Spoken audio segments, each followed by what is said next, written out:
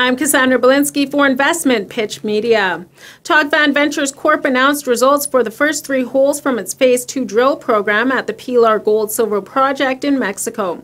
Tocvan has an option to acquire 100% of the Pilar property, located 140 kilometers southeast of the city of Hermosillo in the historic Sonora Gold District in Mexico.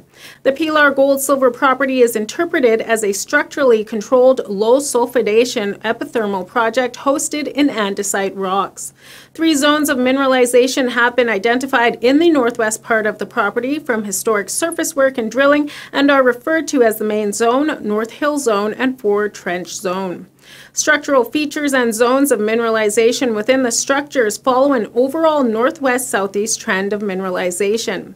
A Phase 2 drill program is currently in progress with 2,900 meters of reverse circulation drilling in 17 drill holes completed to date.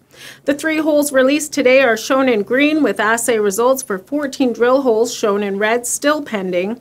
Just 2137 tested a resistivity anomaly that correlated with surface quartz veins. A 6.1 meter zone was intersected with 0.52 grams per ton gold equivalent, followed by a second zone of 4.6 meters at 0.62 grams per ton gold equivalent. Consistent with surface observations and other drill holes in the area, copper values were elevated in this hole with one interval returning 1.5 meters at 1.1 grams per ton gold, 24 grams per ton silver, and 1.2% copper.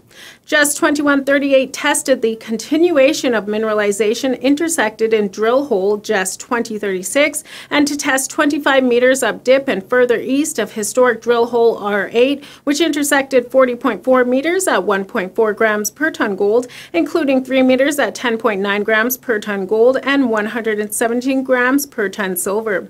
2 zones of significant mineralization were intersected, 29 meters at 0.71 grams per ton gold, starting at surface, and 24.4 meters at 0.56 grams per ton gold. Higher silver values were intersected in the deeper interval with a 3-meter zone grading 1.5 grams per ton gold and 34 grams per ton silver. Just 2139 tested quartz veining and alteration recorded at surface to the west of the main zone, which directly correlated with an IP anomaly and also to confirm the location of the regional fault-bounded biotite granodiorite that lies to the west of the main zone. Anomalous gold values from 0.18 to 0.47 grams per ton gold were intersected in the andesite and granodiorite host rocks. Soil and rock sampling results from undrilled areas indicate mineralization extends towards the southeast from the main zone and Ford Trench Zone. Recent surface exploration has defined 3 new target areas: Triple Vein Zone, Southeast Vein Zone, and Ford Trench Extension. This table summarizes these 3 holes.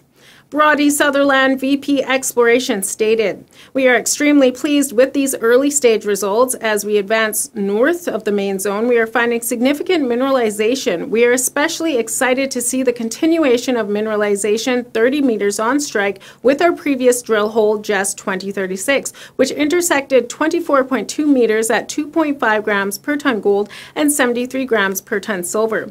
Pending assay results for the remaining drill holes will largely focus on our new target areas as we continue to unlock the potential of Pilar." Significant results from the 2020 Phase 1 IRC drilling highlights are shown here. 94.6 meters at 1.6 grams per ton gold, including 9.2 meters at 10.8 grams per ton gold and 38 grams per ton silver. 41.2 meters at 1.1 grams per ton gold, including 3.1 meters at 6.0 grams per ton gold and 12 grams per ton silver.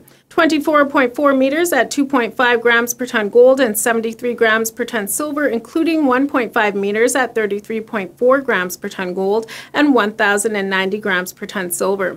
Highlights from 17,700 meters of historic core and RC drilling by previous operators include 61.0 meters at 0.8 grams per ton gold, 16.5 meters at 53.5 grams per ton gold and 53 grams per ton silver, 13.0 meters at 9.6 grams per ton gold, 9.0 meters at 10.2 grams per ton gold, and 46 grams per ton silver.